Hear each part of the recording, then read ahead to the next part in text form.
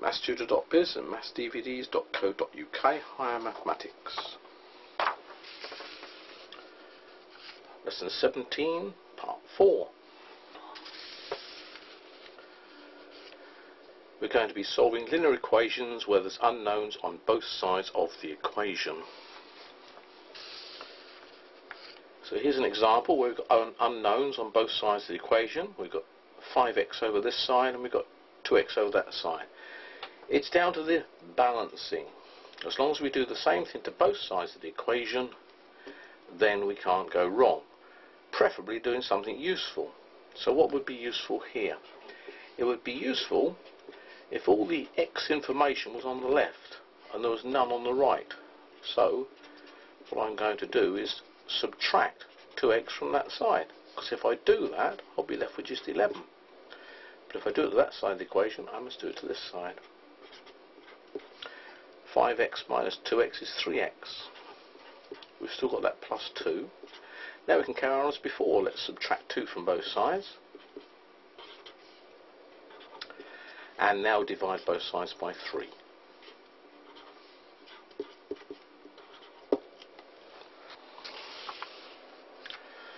Solving equations can be a bit like a game of chess. If you can think about what's going to happen after your next move, maybe you might consider a different move would be better. Let's approach this the same way as I did the last one and say I'll subtract 4y from both sides. And the result will be all the y information on the left, which is its normal place. I'll be left with 11 over there. 1y minus 4y is minus 3y. The result is I've got a negative unknown, which is not a good idea. It's not the easiest thing to work with. So the first thing I'll now do is add 3y to both sides. Now, although that approach, there's nothing wrong with it, just maybe a different approach would have been better. So let's write down the question again. And this time I'll consider collecting all the y information on the right hand side rather than left hand side, and I'll subtract y from both sides, because if I subtract y from this side I'll be left with 2. If I subtract y from this side I'll be left with exactly the same thing as I got there. So possibly that's better, doesn't matter. I've still got to continue in the same way by subtracting 11 from both sides now.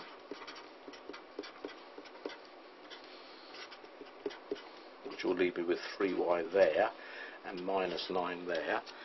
Dividing both sides by 3.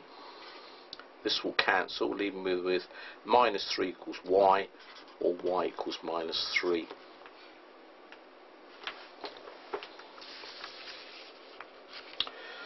So let's think ahead about this one.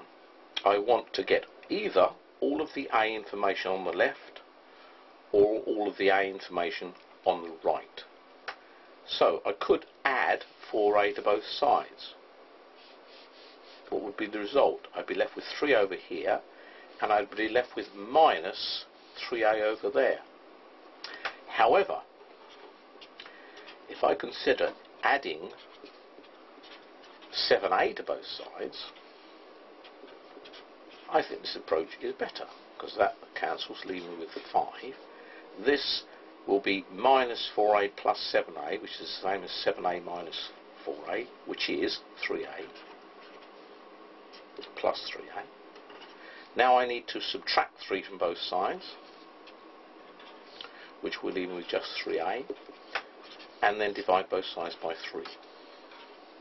So I think thinking ahead was worthwhile. Should I do that or should I do that? Which is the best approach? I could still end up with the right answer if I did add 4a to both sides. Now what about this one? Well, if you see a bracket, get rid of it. That's quite a good opening gambit. If you see a bracket, get rid of it. It will always work. It may not be the best idea, but it will always work. So 3 times b, 3 times 4. In this case, it is in fact the best idea. Now, what should I do now? Well, if I think ahead, I'll appreciate that if I subtract 3b from both sides, it will leave me with 4b minus 3b. It'll leave me with plus 1b over that side.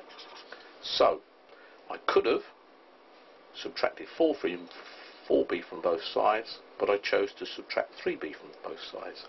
I hope you can see why. Now I'll add 8 to both sides, and I'll write the answer around the other way because it's normal.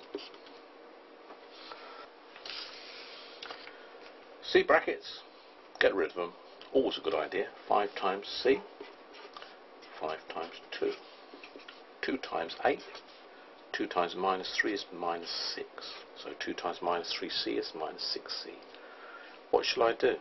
I could add 6c to both sides, or I could subtract 5c from both sides. I think the obvious is add 6c to both sides.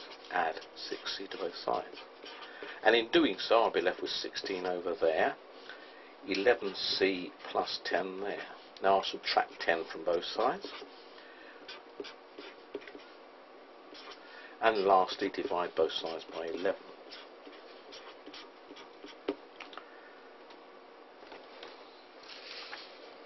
And the last one. See a bracket. Get rid of it. 2 6s and 2 4s. What shall I do?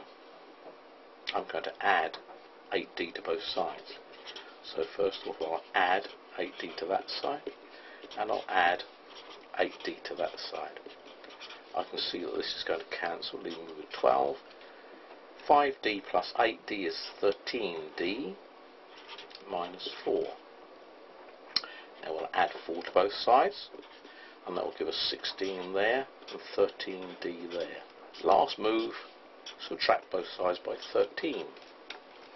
Give me the answer of d equals 16 over 13, which if you like you can change to 1 3/13. So that was lesson 17, part 4.